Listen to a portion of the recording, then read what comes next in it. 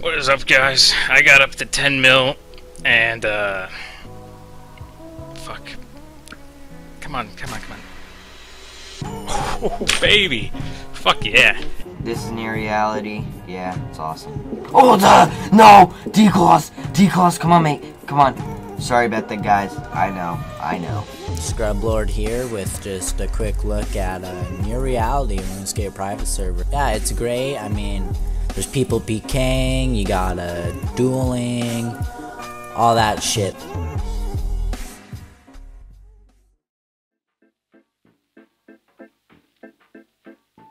You know, as much as I want to sit here and say the original NR is coming back, this is not the original NR. But before you leave the video, so let me explain a few things. The original owner of Near Reality left the scene, and I have not ever seen a real leak of that actual source. I could be wrong, but the NR that we all used to love is just impossible to remake. I'm like 90% sure, like 99% sure, because if you guys don't remember, Near Reality was huge, right? And he owned it for a few years. I don't know what happened, but he just left and the source never got leaked.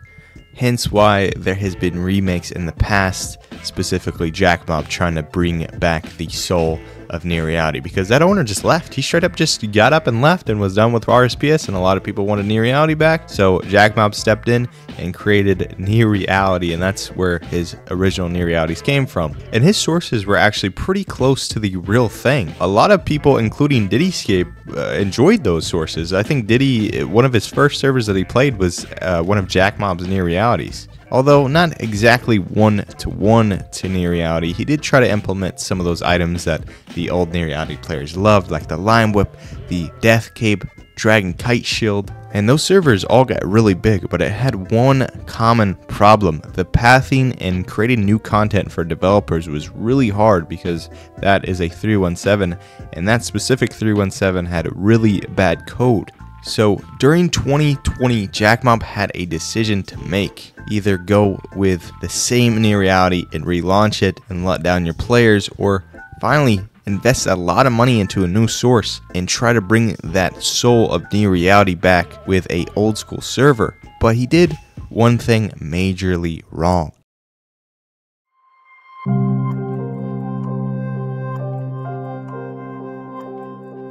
This didn't even feel close to anything like Near Reality. Like, sure, it's a whole different source, not a 317, it's a full old school server, but the players could tell. He brought back the original items, but they didn't even have the same effects as the original items that we all used to love. And the players made sure to let him know that this is not what they like. Although the server did get very big, the player counts were very large, as he was doing a ton of advertising, it eventually died down. But now he has teamed up with Effigy Swiper and let him be the lead of the ideas, and Effigy's trying to bring back the actual soul of NR back within another source. They're going to use the same old school server, but this time they're going to bring back the main items, the Death Cape, Lime Whip, and Dragon Kite, and have the same effects as they originally did. So the Lime Whip hits much faster than a regular whip over time. It has a 3-tick attack speed. The Death Cape has a 0.5 chance to kill any mob that you're fighting. Some bosses, but not every single boss, because you know that would be pretty fucking OP. Like, imagine you're in TOB and you just kill Verzik with one hit, you know. So you got to be very careful with that.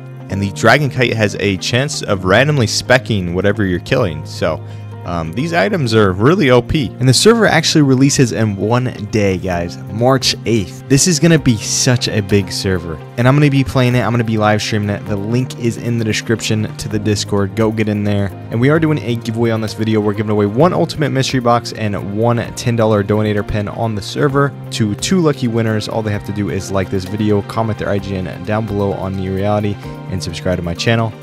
But yeah, let's continue with the video.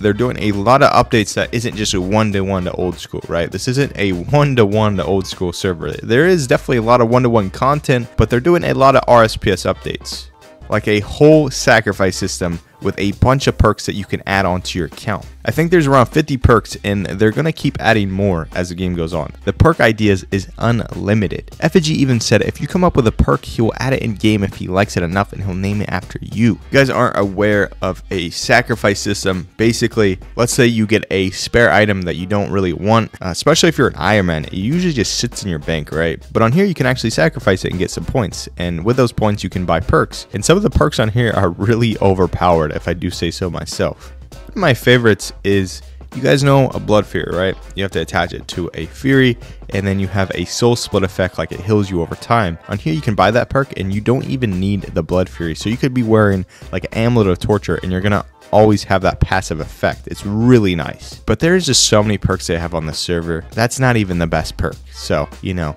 that I'm just giving you guys a teaser. If you're specifically a Sprad viewer, you know, that's not even everything they have. Like I said, they have over 50 perks. This system is crazy. I feel I need to mention this. Near Reality is doing a lot of launch rewards. Like, I kid you not, so many launch rewards, guys. This is over 10 bill in GP that they're giving away. So definitely go check it out. They're also giving away real life money. So yeah, I'm gonna be live streaming the server. And I kid you not, I actually really enjoyed the first Near Reality that came out, the old school one. And I was streaming it, I was doing videos on it, and I really enjoyed it. Like, it was one of my favorite servers. The world events on this server were just completely different than what I've seen. Like, they had a world event that brought you into the weirdness, and then you had to kill a boss, and then you had to search a vault, and then you could get rares like a Vesta's longsword, a Status Warhammer, and it was just really worth doing. Like, you got rewarded. Like, let's say you were, you know, doing a really good moneymaker. You chose to go there, right? You didn't skip those. And that's one thing about world events that, you know, after a certain amount of time on servers, you end up skipping them. But I kid you not, there were so many people that would go to that PK world event. And to get there, you got to run through the wilderness. So that gets people in the wilderness. So it's a really good event. And it was one of my favorites. The voting event, you know, the vote boss that they had was really cool. They really had a lot of good stuff that I didn't see on other servers.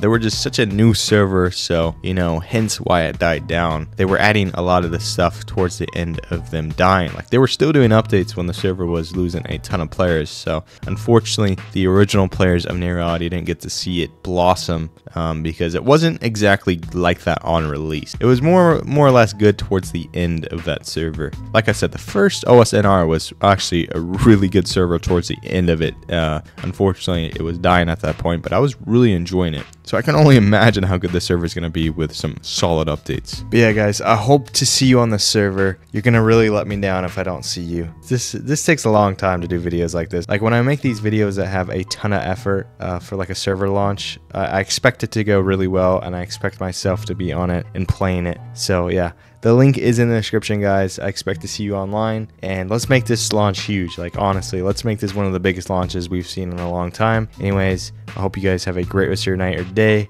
and I'll see you in the next video.